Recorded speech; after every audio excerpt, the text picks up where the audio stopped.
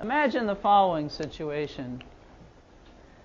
We have a region of space. There's an electric field in here. We want to consider a circular path that starts at A and comes back to A. Okay?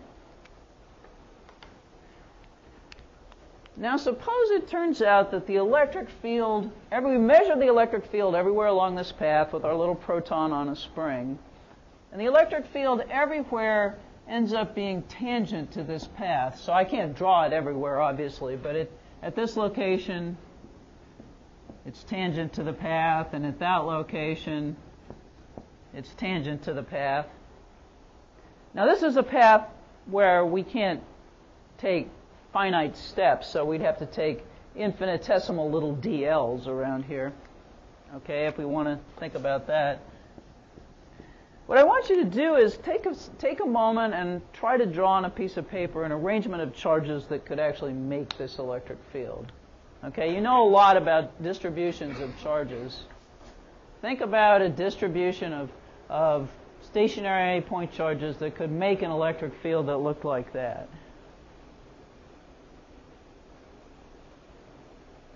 Remember that it's tangent to this circle everywhere, not just at the locations I drew it, but everywhere in between also. So it's curly, basically. It's got this curl to it, okay?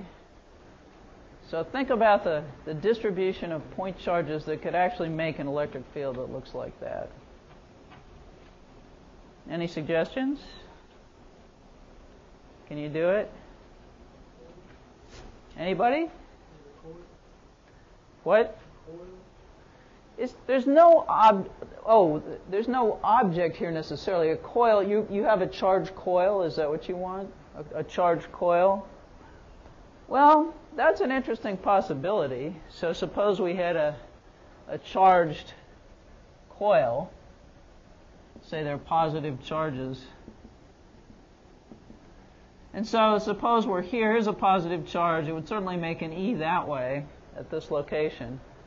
The problem is that there's another one over here that's going to make an E in the opposite direction. So that's a problem. It's not easy to think of one, is it?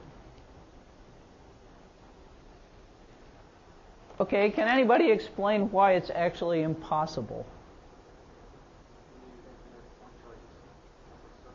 What?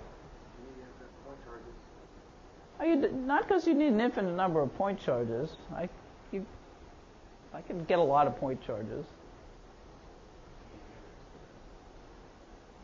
Suppose we had this, okay? What would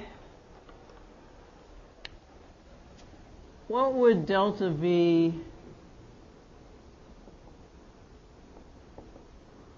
round trip be for this path? Nick? What? Well, okay. Not the area. We've got a circumference, right? Let's see how we'd add this up. Here's an E, and so we take a little dl this way. Right? So we have an E dot dl, and notice that the angle, it's easier to use the cosine part evaluation formula here because they're in the same direction. So E dot dl is just E times dl, right? And here we have E that way, but dl's that way also. So we have another just E times dl. So this would equal the integral from 0 to 2 pi, well, 0 to the circumference, 2 pi r really, of E times dl. But the magnitude of E isn't changing the way we've set it up. So that's E times 0 to 2 pi r of dl, or minus E times 2 pi r. Does that equal 0? I thought we said it was supposed to equal 0.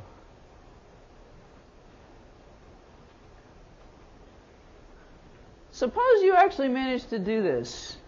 What would happen if you took a little string and ran it around here and put a little sphere that was charged on it and let it go.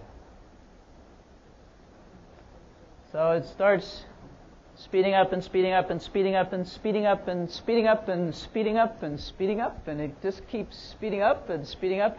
And are you putting any energy into the system?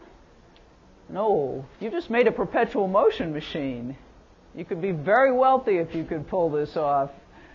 But unfortunately, we've just proved that you can't do it.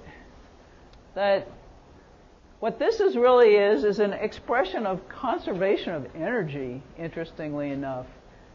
And it says that you can't actually, by gluing down point charges and not putting energy into the system, you can't actually make a curly electric field like that. It's not possible. So we have actually ruled out, by looking at potential differences, we've ruled out a configuration of electric field.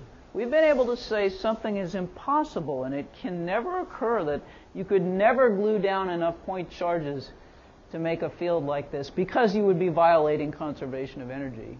And as much fun as that would be, none of us have managed to do that yet, except for, wasn't it Lisa Simpson did it? And she made a perpetual motion machine in one episode of The Simpsons. But other than Lisa, none of us has been able to do this. So actually, that's a pretty interesting consequence of what looks like a really innocuous statement.